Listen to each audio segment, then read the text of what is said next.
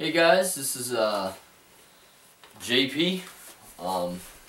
Usually go by JP Freeman, which is kind of a liberty activist name, but it's JP Phillips. Since the name's all over the place anyway, and I'm not afraid to tell people who I am. It was just a liberty fun thing to do. This is gonna be an update. I figured I'd do it by video. Instead of sending links to the websites and PDFs, and it's just so I'd rather talk and get it done and get it over with rather than just PDF and everything. Anyways, on New Hampshire Regional Cop Block YouTube channel, and NewHampshireRegionalCopBlock.org and Facebook page, we ended up getting some complaints in Manchester, New Hampshire, for the Manchester PD. Excuse me, this stuff will kill you. Product placement.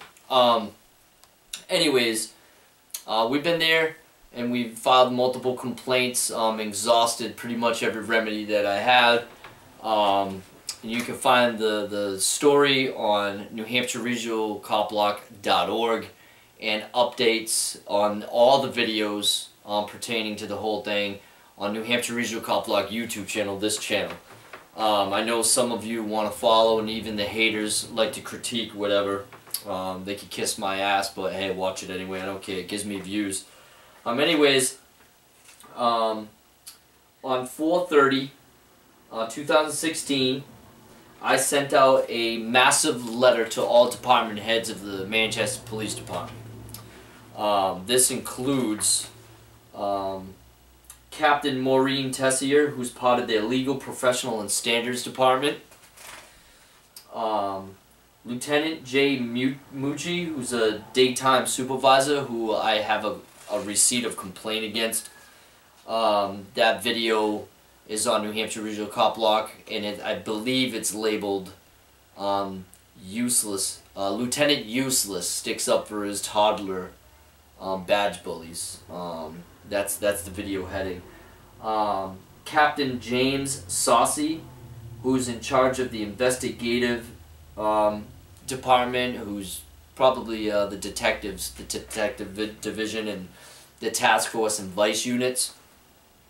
Captain Michael Begley, he's in charge of the patrol division. Captain Todd Boucher, who's part of their community policing. I believe they ride some horseback and stuff like that. Captain Mark Cinemente, Special Enforcement, which I believe is their version of SWAT teams or Special Response teams. Don't quote me on that. But all this message went to all the heads.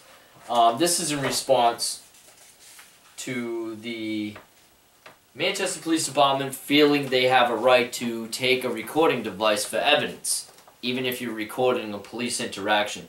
Now you can see the debate, well, you can hear the debate on New Hampshire Regional Cop Block YouTube channel. I believe it's the latest video added. I believe it was added today, which is 5/7/2016. It was added by Ethan Glover, the other member of New Hampshire Regional Cop Block. It's just two of us. We have a bunch of editors in other towns. Andrea Wells from Manchester, New Hampshire, Connor Pitt.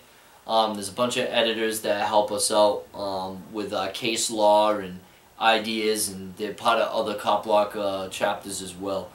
But anyways, one of them had their phone taken in Manchester by an officer, Finn, who's a training officer, accompanied with Officer Healy and an Officer Harrington. I believe he's called Duke Harrington, if I'm not mistaken, if it's the same Harrington. This was the Harrington that I had a conversation with at the DUI checkpoint in Manchester. At the time, I didn't realize it was the same dude. I thought it was very strange in his reaction when I said Finn. He kind of was like, I don't know any Finn. He emphasized it pretty good, which gave me the impression he actually did know Finn. And now we know we actually knows him. So this was a legal notice that went out.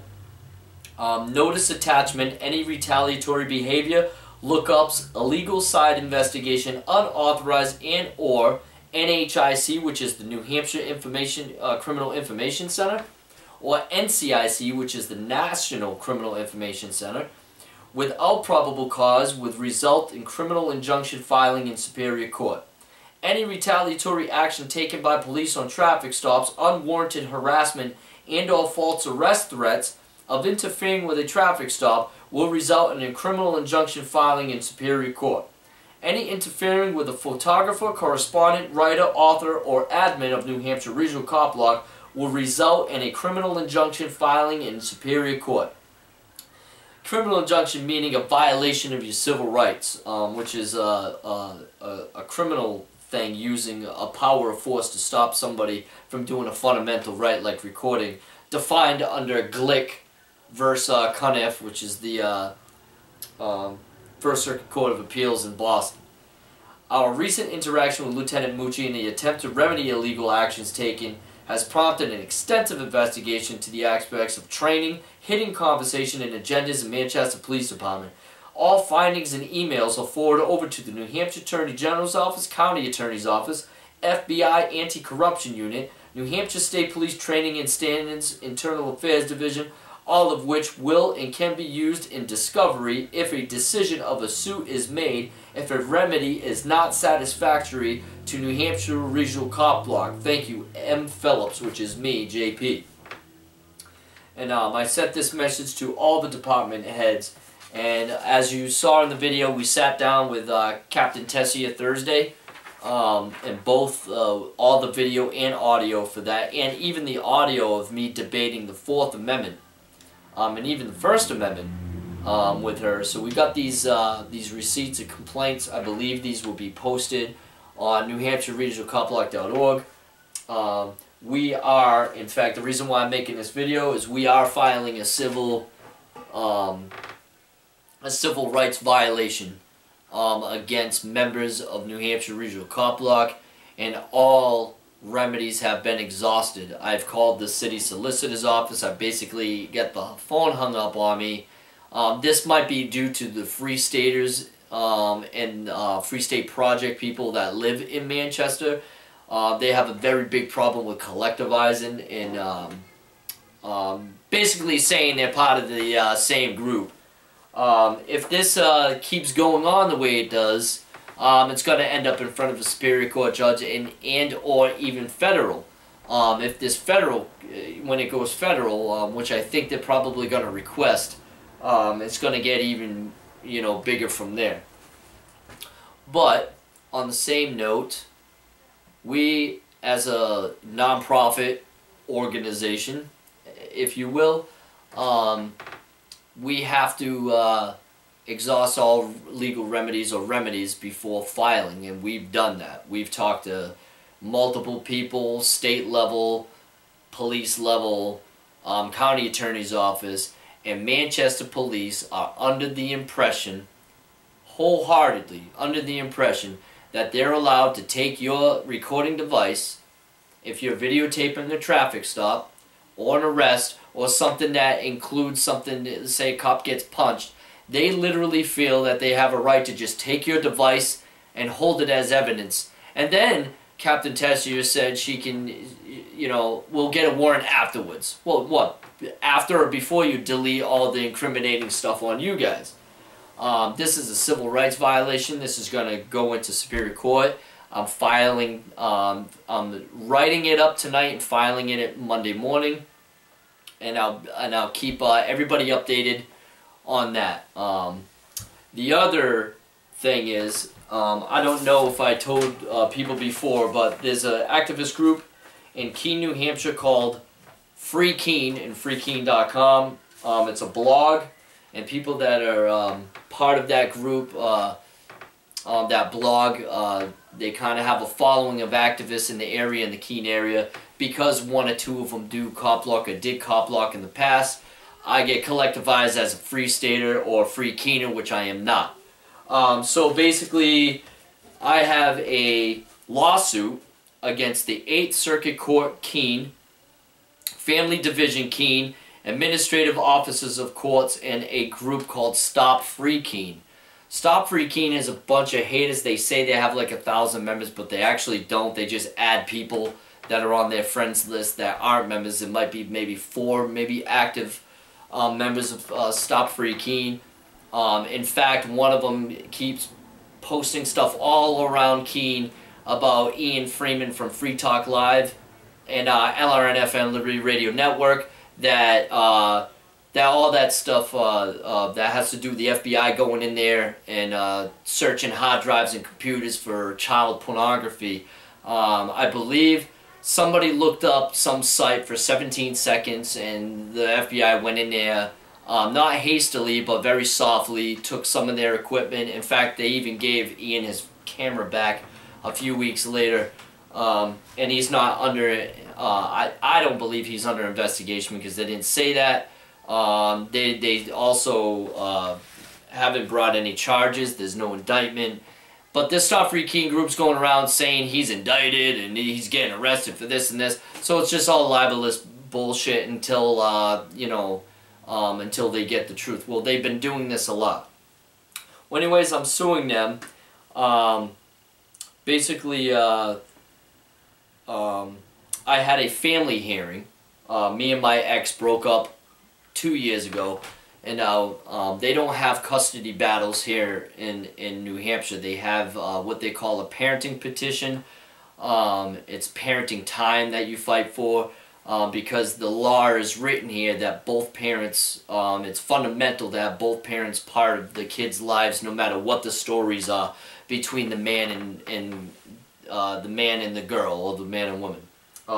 So the courts are like kind of closed off to, oh, he did this and she did that, blah blah blah blah blah blah.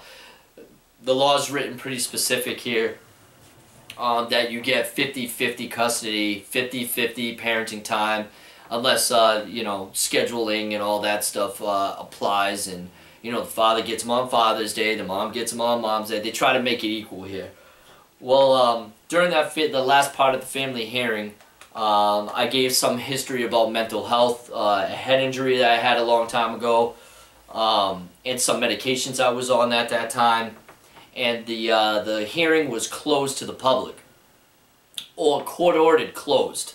He even made everybody leave the courtroom, ordered everybody to leave the courtroom. They locked the door and made everybody leave during that part of giving that information to the court. And it was also ordered it to be sealed.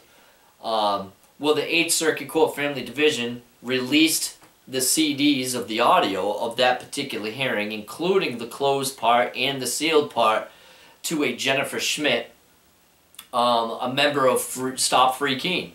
I don't know if you know this, but I had a Superior Court restraining order against her husband, Matt Schmidt, for 1 year through Superior Court in Keene, because he threatened me with a wrench and threatened to make my kids a life a living hell. At that time, my daughter was only 1 and my son was only 2.5, which is really bad to say that about a toddler. I don't agree with calling the police. I'd rather do it through the civil court system, and which I did, and I'll use the state to shove the state up status asses no matter what. And it worked. He laid off and backed off, but that didn't stop running his mouth online, which I really don't care. I still get paid, and I still work. I work my ass off, cutting down trees and stuff, but you know, fuck them. If they want to say I don't have a job, why do I rent a whole building? I don't come up with the money out of my ass. I'm not, you know, on public assistance or anything like that, like they claim. That's just all bullshit. It doesn't matter if I was. It's none of their damn business. Well, anyways, this Stop Free Keene lady, Jennifer Schmidt, who was under investigation for stalking a minor, you can actually check that case out. It was in 8th District Court, Jennifer Schmidt, or the state versus Jennifer Schmidt, and I guess she was following some mental health kid around for talking to her daughter, and she actually has a no trespass order on one of the elementary schools here in town. And the founder of Stop Free Keene, Andrea Parkhurst Wickham, her husband, got indicted, and you can find that case in Keene Superior Court. Superior Court, I believe it's the State versus Wickham. He basically made a false company, started writing checks to himself and cashing them at TD Bank North here in Keene, which is a bank here in the New England area, in the amount of over $25,000 and won $15,000. And you can read the case if people want to troll that. But these are the type of people they are. And now I have a full-blown lawsuit, and the orders that came in fairly recently were pretty straightforward, which I like. I believe I scanned them and made a PDF of the orders. The rulings were in the first instance, and based on now clear claims, Mr. Phillips, this court reverses the prior order of March 30th, dismissing the courts as named defendants. That's the 8th Circuit Court and the Administrative Office of Courts as named defendants. The courts are reinstated as defendants without objection from the Office of the Attorney General. That's who I'm going up against. Next, the court grants Mr. Phillips' request of temporary relief accordingly. The courts and Stop Free Keene are hereby enjoined from further disseminating sealed portion of the record containing Mr. Phillips' testimony in R.E. Matt Phillips and Heather DeLocke, 8th Circuit Court Family Division, Keene docket number 649214DM39. Additionally, Stop Free Keene is hereby ordered to submit the original audio recording received from the courts to the court clerk of the Hillsborough County Superior Court Southern District. I believe there's 2 Superior Courts. Southern District is Nashua and Northern District is Manchester, so that's to clarify that. Within 10 days. If any copies of the audio recording were made in whatever form, they too shall be submitted. Any submissions will be sealed and maintained in this matter until further order of this court. Lastly, Stop Free Keene and its members are hereby ordered to remove any links which provide the public or private access to the audio recording from the public domain or any other source. Those links include, but are not limited to, Facebook, Twitter, and YouTube. A structuring conference relative to the trial on merit shall be scheduled in approximate 1 month as the docket permits. I believe it's June 7th. I got an email, but I didn't get the paperwork yet, but the structuring conference is going to be June 7th. I believe I picked up an attorney on this matter. I don't want to give his name because I don't have him retained yet. We'll get that stuff. But to clarify, there's the document. If you guys want to see the judge's signature, it's right there. PDFs I believe will be made later on, but this is kind of like a private suit because it was my private information. Nobody needs to know what medications I was on 13 years ago or whatever I was diagnosed with 13 years ago, because we know the mental health field can throw out any number of diagnoses on anybody they want to flood money through the HMOs and private insurance companies, to prescribe companies that give kickbacks to doctors in order to prescribe certain meds. Right now, I'm on a simple anti-anxiety at night, which I never take, and I was diagnosed with obsessive compulsive disorder, which helps me with my cop block work. I obsess about going after police. I obsess about going after the state that violate our rights, and I'm obsessed with hating the state, hating massive amounts of authority that infringe on our right to do whatever we want to do. If you want to call that an illness, fuck you. Basically, that's where I'm at. But this right here is the New Hampshire Regional Cop Law Call Center. This is where we have the computers going. We got live feeds going on the scanner networks all over New Hampshire. We got live feeds coming in from other cop block chapters. We're part of many groups, and information keeps flooding in. We got our press passes, and we wear these press things. and we want to let everybody know, if you act as press, this will